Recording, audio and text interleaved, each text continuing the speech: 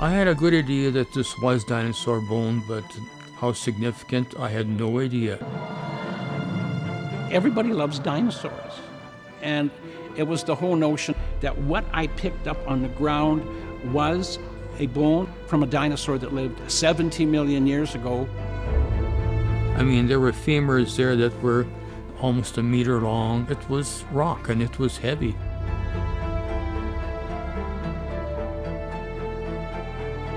For that kind of thing to be found in the Grande Prairie area, we recognized almost immediately that this Pipestone Creek bone bed was special.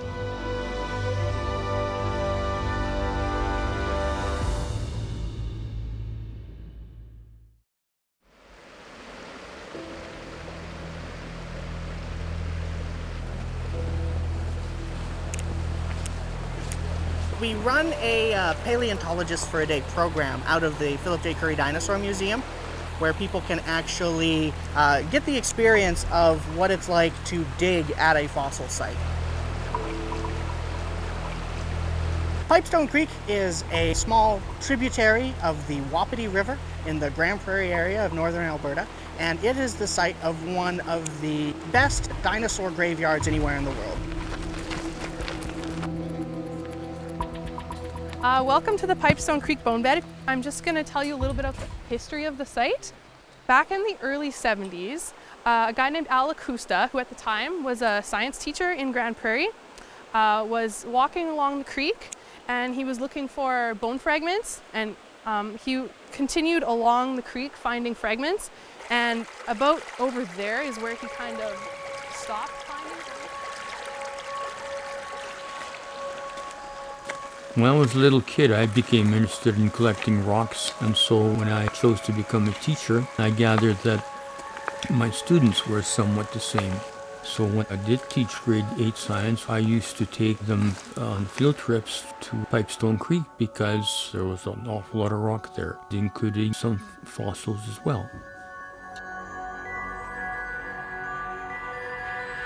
I used to go to Pipestone Creek to look for more areas where the students could find things, and it wasn't long before I saw a rib fragment. And I thought, you know, this has to be a dinosaur bone, and I kept finding a few more fragments. And so he kind of realized, well, they have to be coming from somewhere, right? So along that edge there, he sort of climbed up the eroded surface. Maybe 30 meters up, I could see what looked like bone fragments. So I clambered up, and sure enough, the vertebra, part of a femur, and a few others. And as I excavated, more and more started to appear. Generally in southern Alberta, all our bone beds, the bones are spread out into one layer. So at most, you'll get bones through a layer like this, and they'll be well spread out. I mean, one section of the bone bed was almost a meter thick, with up to 300 bones per cubic meter. It was a crazy sight. I would take a screwdriver and try to jam it down, and every time I did that, it struck bone. With the bone bed, it's more practical to only have a small amount exposed at once. And that's just because of the density of the bones. They estimate that the site is at least the size of a football field, so there's still like decades more work to be done.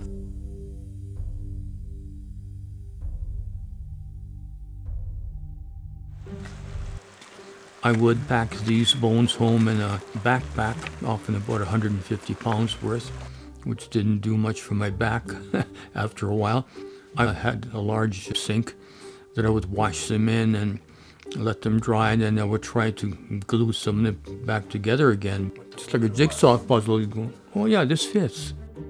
I kept all of them on the floor in my basement, and it was covered. After the first year, I needed to get a permit. So I applied to the provincial government for a permit, and they informed me that no one had applied for one before, ever. So I was the first one. But after that permit expired, I was informed that I couldn't receive another permit. And I said, well, why not? Well, you're not with any recognized university, college, museum, and so on. So basically, you don't have a right to be excavating. So that really ticked me off, but that's the way it was. So I had to pack up the whole thing. And so I said, well, I will give it to the local Grande Prairie Museum. It was beyond them as to how much bone there was. So they had quite a chore getting it out of my basement. Al kept his interest, and our interest, in fact, on the Pipestone Creek bone bed over the years. But from 79 until 85, I had a backup of dinosaurs that was many years deep, and we were preoccupied with the construction of the Tyrrell Museum.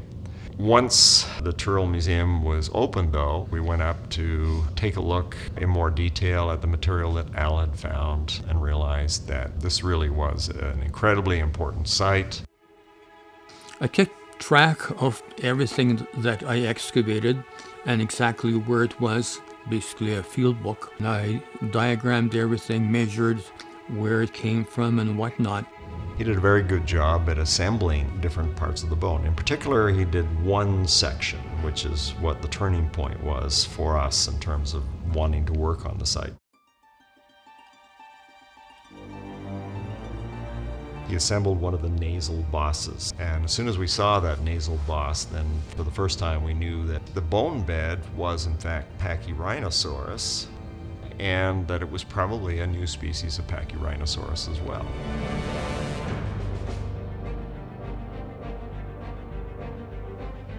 Pachyrhinosaurus means thick-nosed lizard. And basically that's spread across the face and become this mass of bone. These bosses of bone have a lot to do probably with the recognition of each other and what stage in life they were at. Ceratopsian dinosaurs were very social, and we know that many of them, including Pachyrhinosaurus, traveled in packs or herds. And these herds may have included tens of thousands of animals. The question is, how can you have so many animals dying in the same place at the same time? It's one of the reasons as paleontologists we go back to the same site year after year looking for new evidence. It's possible that this represents a flooding event where many individuals of Pachyrhinosaurus were caught in a flood and essentially drowned all at once. There are many, many examples of wildebeest doing the same kind of thing in Africa. When their herds are moving across rivers, the rivers are in flood, there's crocodiles there, anything to panic them, and suddenly everything goes awry and many individuals end up dying. That is the nicest one I've seen. Oh, there's one. It's kind of dropped. The summer of '86, Darren Tanke came here at the expense and support of the Tyrrell Museum and started excavating the bone bed for real. That was gorgeous. Is there more to that? The Grande Prairie Regional College supports us being involved in community activities, educational activities, post-secondary education, and of course paleontology is post-secondary. And I was doing what I have done since then, support.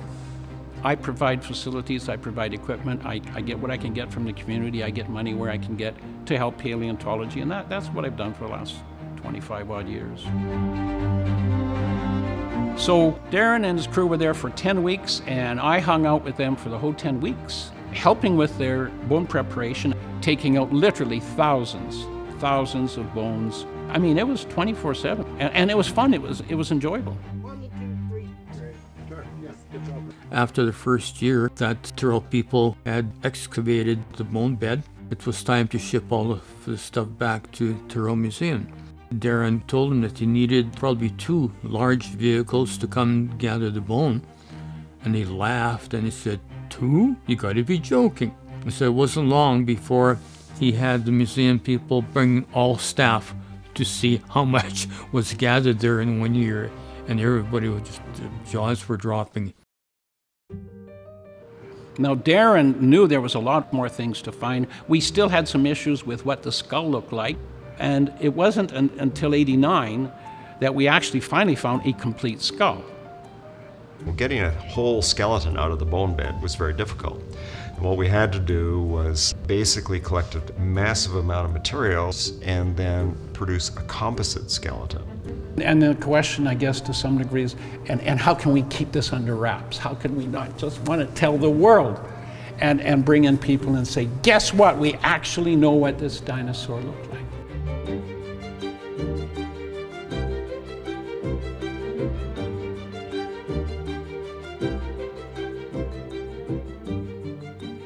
We needed to keep the bone bed quiet simply because it was in a place where no one can keep an eye on it. So to try and keep some of this under wraps, we kind of created a dummy site. So as you walked to the bone bed, there was another site. At the end of the summer, we left all of our boards and tools and stuff at that other site. So people would go see the stuff we left and dig there, but there was nothing there. Once we knew that 99% of the bone bed was Pachyrhinosaurus and that it was possibly a new species. Oh, if that's the case, then we should be keeping this in this part of the province, shouldn't be going down to Edmonton or Drummel or whatever. And so we started talking about a museum.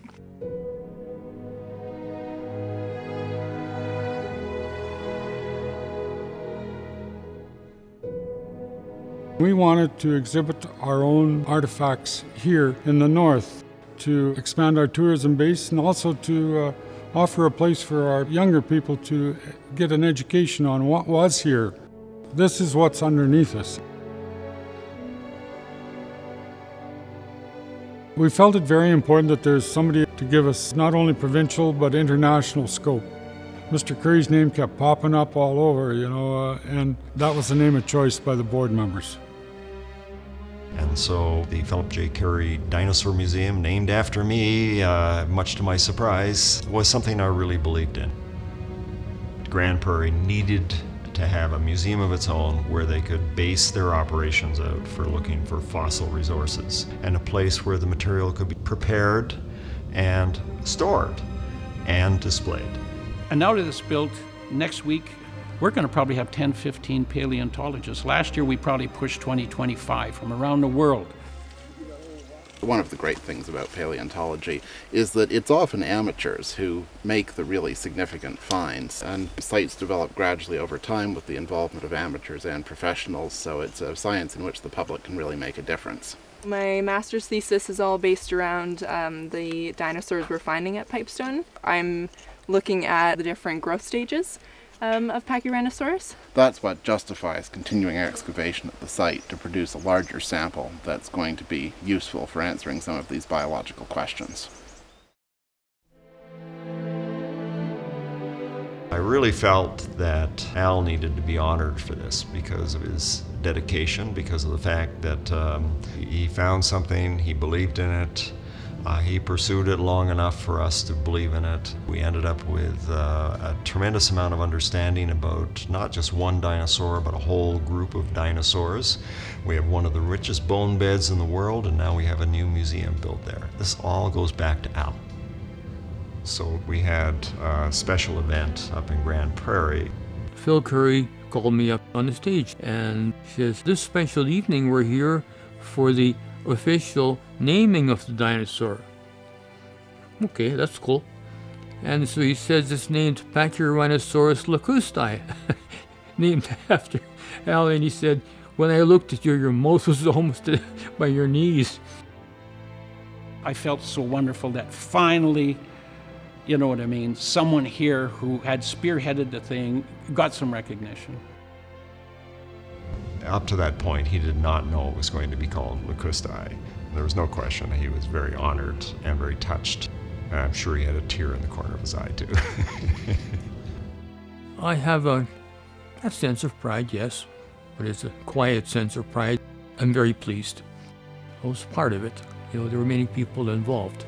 I go in there and I see what's there, and I'm thinking, being associated with a museum like this that's basically renowned right now is really quite remarkable.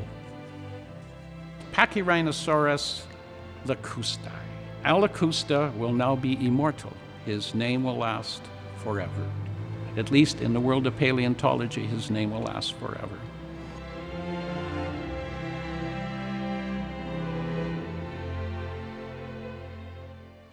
Ready? And in and smile.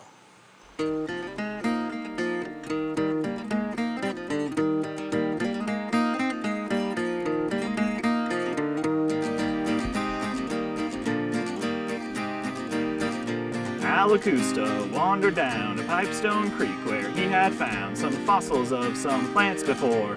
It was 1974. If you'd never been, I'd say it's worth the trip, it's worth the stay. There's ancient stones in the stream bed and black spruce trees above your head. Have you met our old friend Al? He's our prehistoric pal. He's interesting, not a bore, cause he found some dinosaurs.